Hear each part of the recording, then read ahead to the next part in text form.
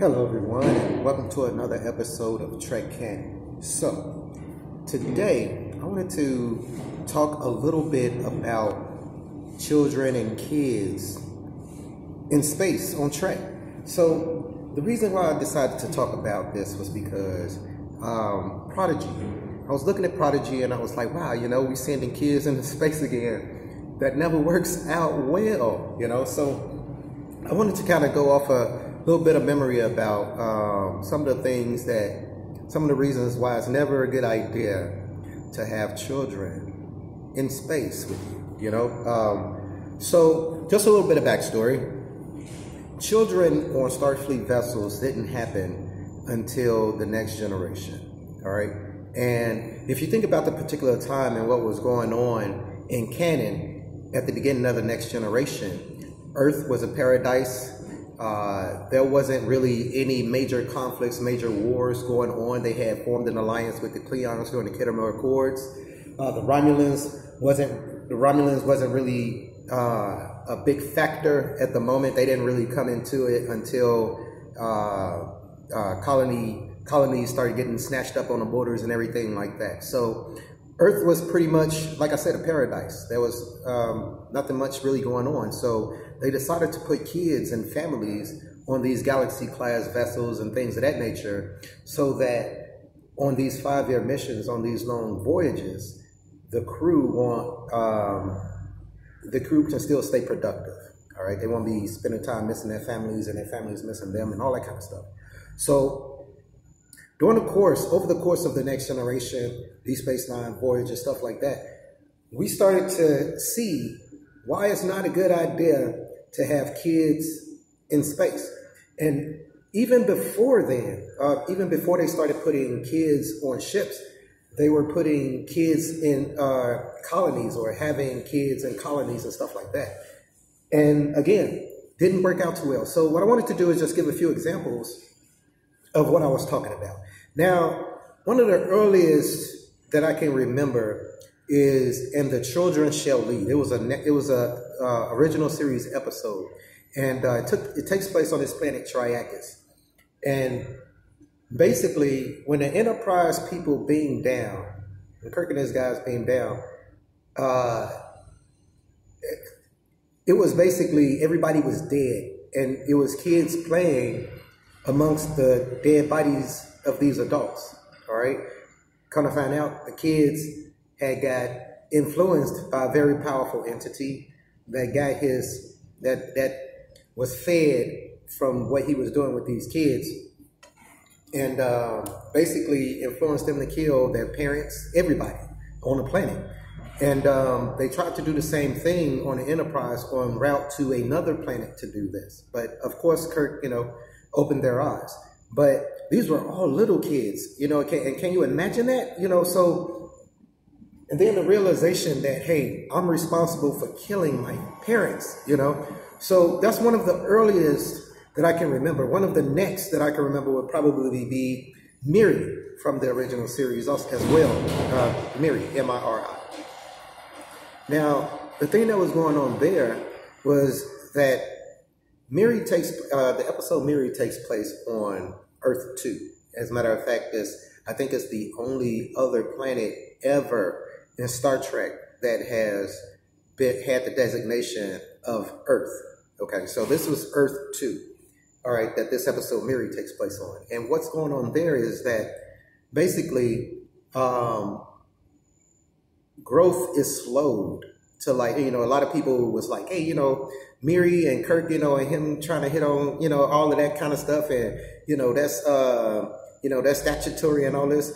Miri was way older than Kirk as far as years go. Her body style, she looked like a 15-year-old, but she was a few hundred years old. So I don't know why people really be going into that, because that's strange. But what was going on there was that there was a pathogen that was indigenous to this world that as long as you was not in puberty, you was fine. Once you hit puberty, though, you get all of these skin lesions and everything and you die. All right. So this planet basically was inhabited by kids, just running around, old as all outdoors, but still kids, And I guess the next one would be Charlie, good old Charlie X, good old Charlie X. Now, there are certain kids in Trek that were lost or abandoned or were thought dead, but entities, extraterrestrial entities, kind of scooped them up and tended to them and made sure that they were okay. Charlie X is one such an individual. If you want to think about another one, would be what the Telosians did with the young lady that they found and really didn't know how to put her back together. All right, so these types of things usually happen in Trek and stuff like that. So Charlie X is another one. Charlie X was found by some, I wouldn't say omnipotent beings, but they were near omnipotent. And they taught Charlie how to use his abilities. But because Charlie was a kid and having these abilities, it kind of messed him up as far as right and wrong and everything like that. Because why have morality when you are basically almost a god? Okay, so they had to basically deal with that too. All right, now, hell, one of the people that you guys should really know off the bat, Annika, 7 of 9. All right, let me tell you what her bright parents decided to do. They decided to go and basically investigate the Borg, which is fine. You know, it's gonna be some problems, but they decided to go and investigate the Borg, but take their daughter with them, Annika, and you see what happened to her. All right, so let's talk about the eugenics kids from the episode Unnatural Selection from The Next Generation. I think that was a season 2 episode. Now, it was a season 2 episode because it featured Dr. Pulaski. But think about what was going on in Unnatural Selection. So, first of all, eugenics experimentation is illegal in the Federation. So I don't know how these doctors and scientists in this episode got away with doing what they did. But think about it for a second. They engineered, I think it was like 5 or 6 kids, all right? And because of their mistake, these kids have to live the remainder of their lives in isolation on a space station, right? Because if they come in contact with anybody, their immune system would severely and rapidly age humans. So they can no longer ever have any contact with humans. Why? Because some scientists decided they wanted to experiment on some kids. And now these kids are forever, ever isolated. You know, I really wish that they would have went into whatever happened to those kids. Did they ever go back? You know, was they trying to,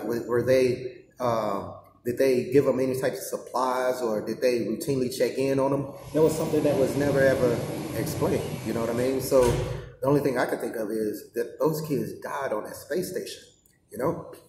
So think about when a bow breaks from The Next Generation as well, where I think that was a season 1 episode 2, where they come up on this planet that was mythical, highly advanced, and what they decided to do was just straight kidnap everybody off the Enterprise that was kids, and it was nothing that the Enterprise could do, you know. So think about that. You know, you just sitting in your class or you at work, and you know you think your child is in class, and you get a message from the captain saying, "Hey, well, they didn't get beamed off the ship, and they want to just give us some information, you know, give us some high-speed technological information, and everything, and as a compensation for our kids, and they saying nothing we could do about it. You know, if we try to do this again, we're gonna get sent so far away that the kids are gonna be grandparents by the time they get back. You know, so there are a lot of examples in Star Trek where they didn't think taking kids into space through very well. Okay, so I didn't want to make this one of my longer videos, but I just kind of wanted to go into, is it a good idea to take kids into space, or into spaceships, or into colonies and everything like that? I understand the reasoning and the thought process behind it, but is it a good idea? Is it? I mean, really? Is it? So, anyway, please subscribe if you haven't. leave a comment, ring the bell for any type of new material. And as always, peace, recycle, and save the whales. You guys be cool.